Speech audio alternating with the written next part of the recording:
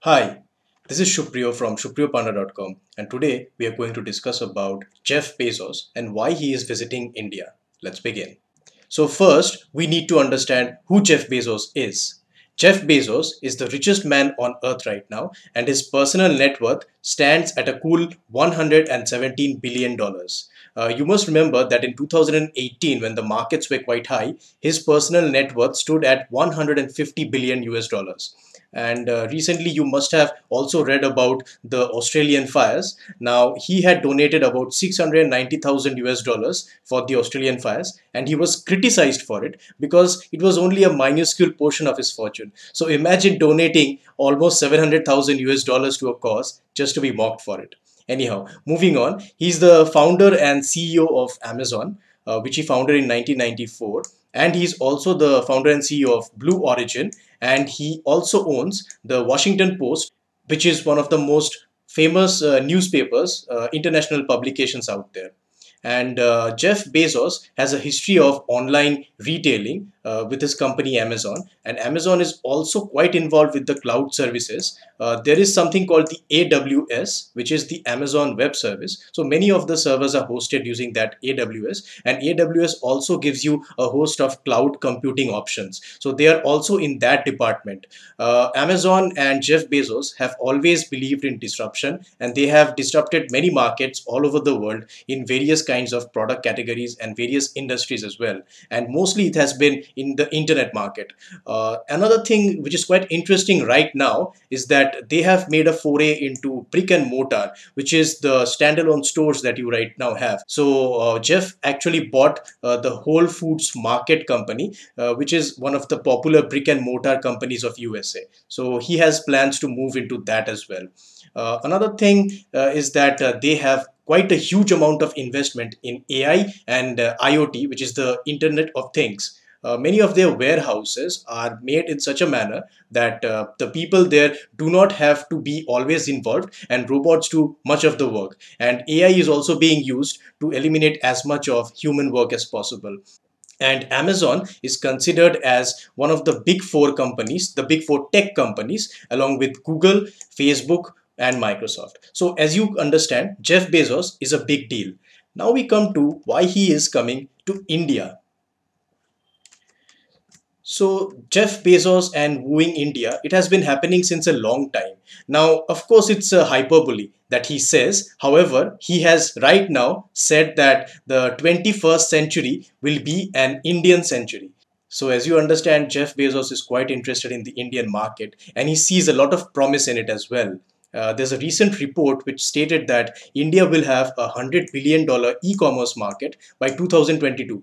And just remember that only a small portion of Indians are shopping online. So can you understand how big the market of India will be? We might even be $1 trillion market for Amazon later on in the coming decades.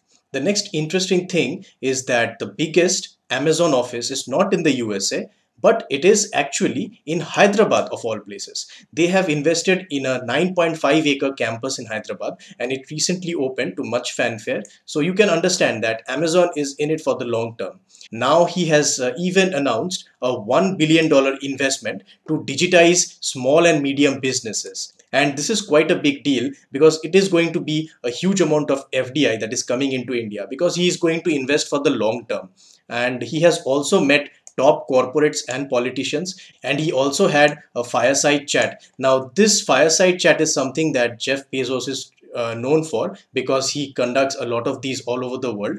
So the Amazon Indian CEO was the one who was interviewing him, where he told all of these things. Now he also mentioned that Amazon will be exporting $10 billion worth of made in India goods by 2020. And this is a huge push to the Make in India movement of our Prime Minister.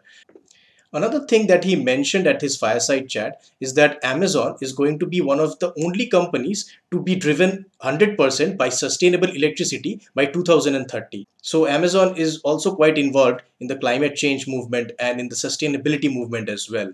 And another thing that Jeff Bezos mentioned was that he was also an SME 25 years ago. So he mentioned that Amazon started off as a small company and it grew big and wide. And his statement is that he is going to help Indian SMEs to get that kind of technology so that they can also take their businesses to the next level. Now, I hope you understand why India is so much important to Amazon. We are a huge global market. In fact, our market is compared only with China's market because we have 1.3 billion people in our market. So it's a huge opportunity for Amazon. The ease of doing business is also going up as we speak, and it is a democracy. So understand that they cannot do many of the things that they are doing here in China. So as you see, Amazon CEO Jeff Bezos has been pulling out all the stops for his visit. He was even in the traditional Indian attire, and he tried to woo Indians as much as possible at every event that he attended. So his main focus is to have a huge footprint in India. Now we come to the protests that are also accompanying this Amazon CEO's visit. So this is mainly being done by the Traders Association people.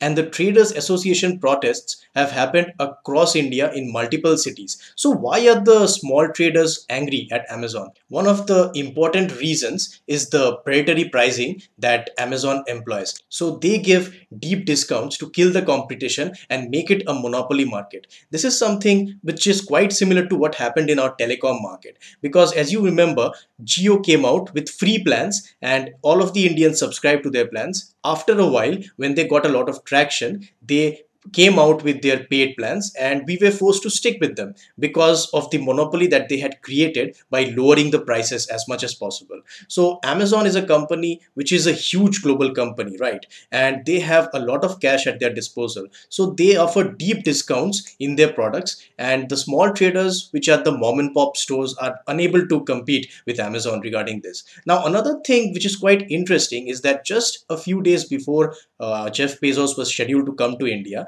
the CCI, or the Competition Commission of India, had ordered an antitrust probe on Amazon and Flipkart. So this probe was basically because they were giving preferential treatment to sellers. Now, under the current Indian laws under which Amazon operates, it can only sell products by third-party people who are registered on their site. So this is quite a serious allegation, and CCI wanted to probe into this. There was another allegation that Amazon is preferring tie-ups with the mobile brands. As you can see, there are many flash sales that happen, and there are huge revenue numbers generated by these sales. So why are those mobile brands being promoted by Amazon? Because Amazon has a huge amount of market share in the market. So you can understand that if Amazon is promoting those mobile brands, then effectively the other mobile brands are shunned. And if they increase the visibility of those mobile brands, then it affects the sales of the other players in the market. So this is something which is actually going to hamper competition in the market. Another serious allegation is that several preferred sellers which we see on Amazon are actually affiliated or controlled directly by Amazon. So this is a huge violation, because as per the Indian laws under which Amazon operates, they can only allow third-party sellers on their websites to sell products.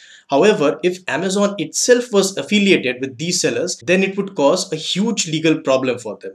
And this has not been substantiated yet. However, the case is still running and we don't know what's going to happen. So as you can see, that the small traders are being impacted by a huge company like Amazon, and they are not taking it lightly. They are coming on the streets and protesting against Amazon in multiple cities. Now, with the announcement of investment of $1 billion and so much that Jeff Bezos has promised, sometimes we do not understand the deep underlying issues that are being faced. So this is a news item that affects all of us, because we all shop at Amazon and we also shop at the local Kirana stores. So if the local Kirana shop is going out of business because of Amazon, it is not going to be helpful for the economy in the long term. So this $1 billion investment that Jeff Bezos is making must be seen in the context of the wider economy. What is going to happen 10 years from now if we let Amazon get away with all of these practices? So this is why we need to be informed about the actual happenings in which Amazon is involved right now. And I hope I was able to give you a clear picture about why Jeff Bezos came to India and what are the allegations against Amazon.